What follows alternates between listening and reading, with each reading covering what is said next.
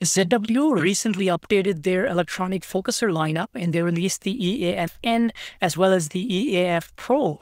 Now, the EAF-N is a direct replacement for their old EAF focuser, except that it uses a USB-C cable. But the EAF PRO, which costs about $100 more than the basic EAF-N model, does bring a couple of new features. So today I'm going to be testing the EAF PRO to see what new features it offers, as well as how it performs in our cold Canadian winter nights for astrophotography. For the extra $100, you are getting a built-in battery, which allows completely standalone operation. You are getting physical buttons on the focuser, which allow you to manually focus without having to plug in the external remote or without having to use the software on your computer or ASI Air.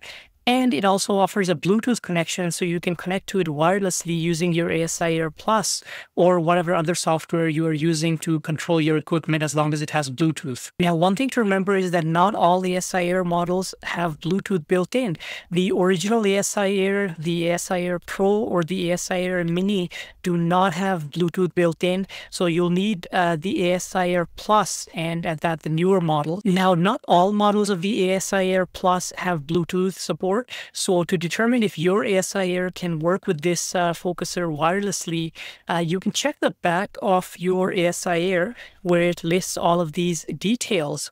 Now, if you look at the back of your ASI Air and in front of the IC number, it has ASI Air Plus written there, then it will work with your ASI Air.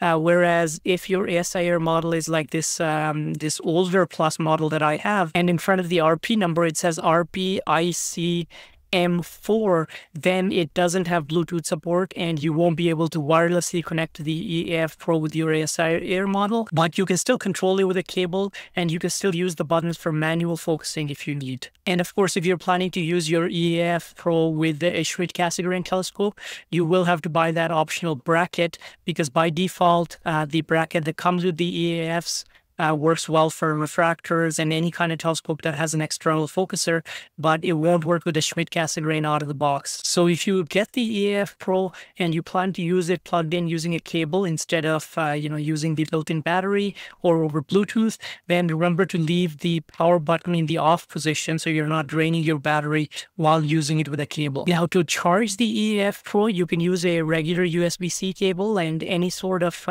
cell phone adapter or laptop or anything like that.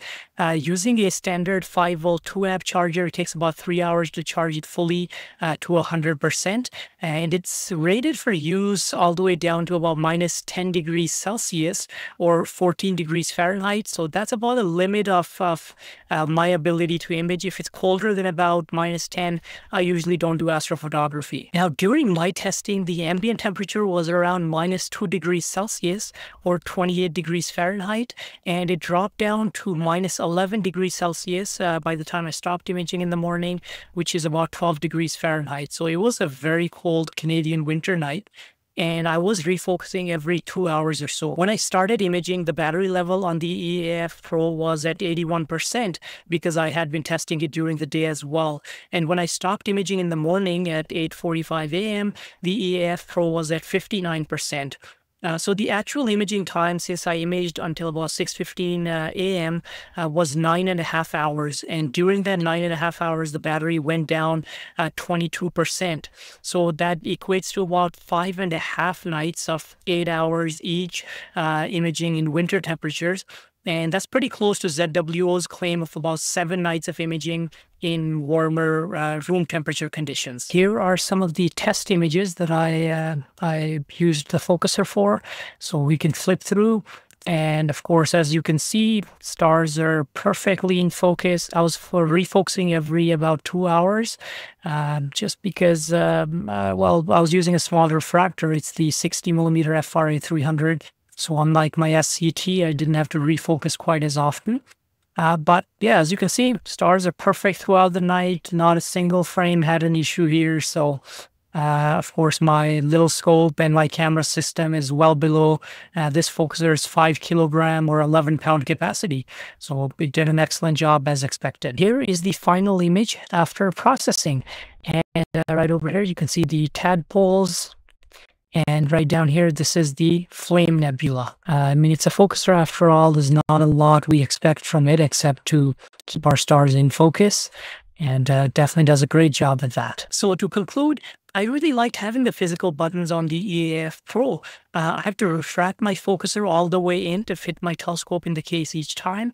So when I take the telescope out to start imaging again, I can quickly use the built-in focus buttons here to get the focus roughly to where it should be. And then I can really quickly just get the focus accurate enough to let the autofocus take over. Now, you might be wondering if you need to spend the extra $100 on the EAF Pro, if it's worth it compared to the regular EAF-N.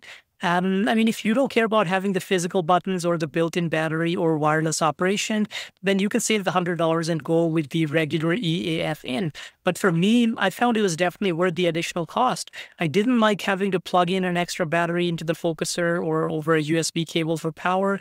And I didn't like having to use my remote with just the cable dangling from the telescope when I was trying to manually focus for visual observing on my C11. So just having the buttons on there is really handy. I do own 3 other EAFs, just the regular original ones. So for my 4th one, I thought having one with the built-in buttons so I can use it for visual observing as well would be really handy to have. And if you do decide to buy one of these, be sure to use the links in the description of this video, as that helps out this channel at no cost to you. And if you have any questions at all, just feel free to post them in the comments of this video and I'll do my best to reply as soon as I can. Thanks again for watching, and clear skies.